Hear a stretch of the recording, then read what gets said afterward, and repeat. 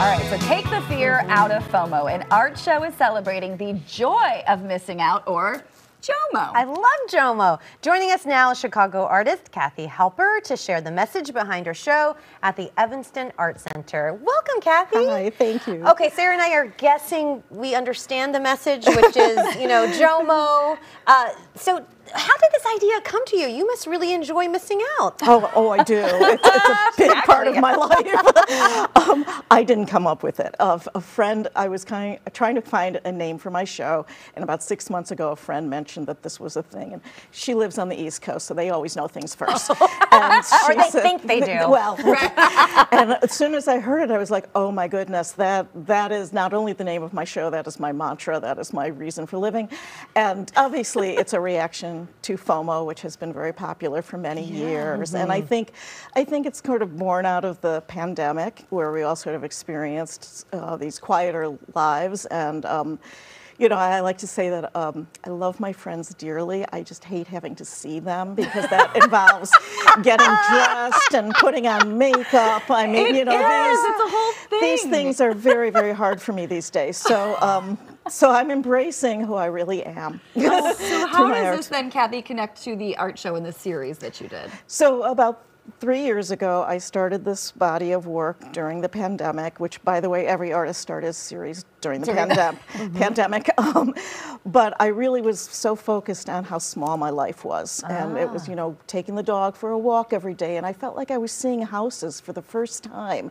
Like I was actually seeing something new every day, and it felt like really wonderful. And or being on the couch with my husband or another family member, and just appreciating the intimacy of that moment, or the distance of that moment. And so I started thinking I wanted to do work that sort of documented this. I've always been a huge fan. There's a line from the play Our Town where the person says, "Does any human being ever realize life while they live it? Every moment." And I heard that when I was 16, and I've carried that with me as I think that's the most beautiful sentiment, and very corny, I know. No, it's beautiful. Yes. So here I am, finally, feeling like I'm living that way. And it's for me, it's a very joyful thing. I feel like I'm able to appreciate small moments. And I think of myself as a storyteller, even though I'm doing visual work. And so these are all narratives I'm telling, and I want to be like a diarist, where I'm documenting my life as I'm living it every moment. Even as you're talking here, you've just reeled Sarah and I in. I mean, we can tell that you feel all of this to your core. Yeah. And then, of course, it's at the end of your paintbrush. Let's talk about the style of your art. It's different in that it's a little bit 3D.